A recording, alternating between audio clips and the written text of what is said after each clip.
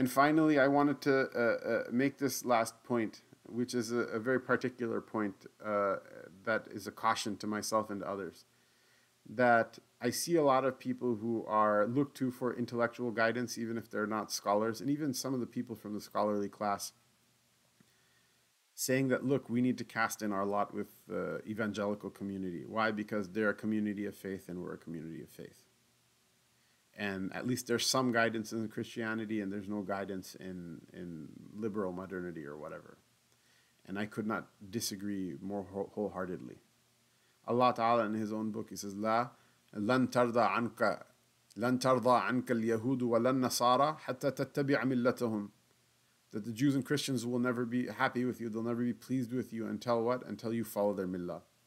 If you look in the Spanish Inquisition, you'll see that even when the Muslims converted and followed their millah, they still ended up slaughtering them, genociding them, killing them off, treating them like second-class citizens. It's not going to happen. They're using you as a pawn as long as they want to use you, and they're not going to be done with it. And in particular, the most egregious, if the evangelical community that's been clamoring for war against the Muslim world for basically my entire life, if that's not a proof for somebody that these people don't give a damn about you and will spill your blood at a moment's notice, passing all these anti-Sharia bills, opening Guantanamo Bay, all of these genocidal wars, that they'll spill your blood at a moment's notice if they had the opportunity to do so.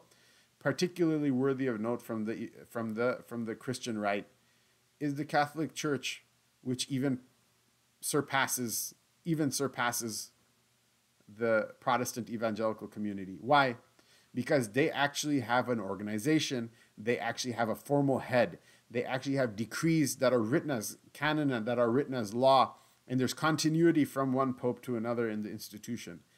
There are literally papal records that have tens of thousands, if not hundreds of thousands or millions of names of Muslim children that were stolen and forced baptized in places all around the world, from the Philippines all the way to Buda, part of the Hungarian capital of Budapest, which was a garrison completely of Muslims. All of the adults were massacred and the children were forced baptized. They have the names. They know which Hungarians to this day are the descendants of forced baptized Muslims.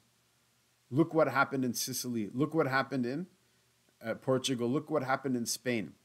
The fatwa are still there in the record books. Nobody ever apologized for any of these things to this day. So forgive me for not being excited about the Pope, even though he seems like a nice guy in his conduct outwardly.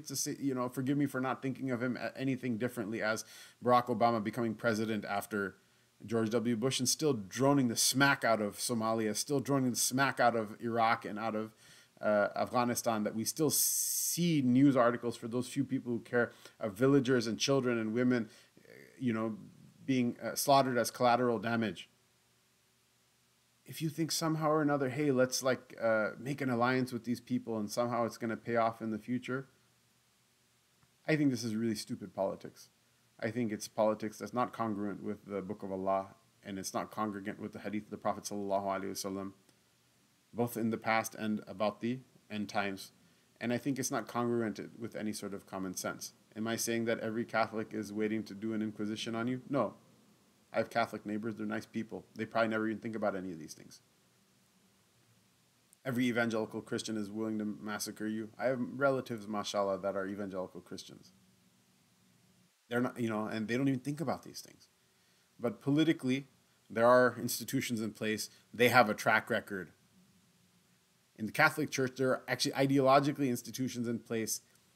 And one of the reasons there are still so many Catholics in the world is because they're deliberately not told what they actually believe, because if they actually were told, they themselves would find these things disgusting. Why is it that Muslims think that somehow casting lot with those people, the institutional forces and political forces behind these groups, is somehow going to be beneficial for Islam and for the Muslims, and that we're all aqwam of faith and that's all? Where it's a maxim amongst the usuliyin, al-kufru millatun wahida. That kufr is one millah. The kufr is one millah. And I know Malik didn't agree with this, but methodologically, right, the whole idea of one millah, kufr being one millah, is the hadith of the Prophet ﷺ saying, La yatawarathu ahlul millataini. that two people who die on two different religions, they will not inherit from one another. And the Jamhur, the preponderant majority of the fuqaha, interpret this to mean what? That if a Muslim dies, his non-Muslim heirs, whatever religion they may be, don't have a right to claim an automatic stake in his inheritance. And if a non-Muslim dies, his Muslim relatives don't have an automatic stake to claim their inheritance. However, if a Jew dies, his Christian relatives can claim a stake in his inheritance. And if a Christian dies, his Jewish relatives can claim a stake in his inheritance. The idea is what? That there are only two millahs, Islam and non-Islam. That's it. The rest of it, your politics, you know, if there's a short-term plan to, make partnerships with people, today, Chris Christie doesn't like Donald Trump. Tomorrow he likes him and endorses him. And then the day after that, he doesn't like him anymore. That's how actual politics works. Not by casting lot with people and fighting their wars, or saying, let's all vote for Joe Biden and then we'll hold him accountable tomorrow in some sort of mystical sense. But it never happens. It never happens. That's just really naive politics. It's dumb politics. We wasted our money and our time and our emotional bandwidth on it enough. We need to get to having our own agenda and looking forward to it as well, and not get dragged into what is a culture war of just disparate and separate sets of people. Allah subhanahu wa ta'ala give all of us tawfiq. Allah ta'ala forgive us for what we said is wrong and show us what's right.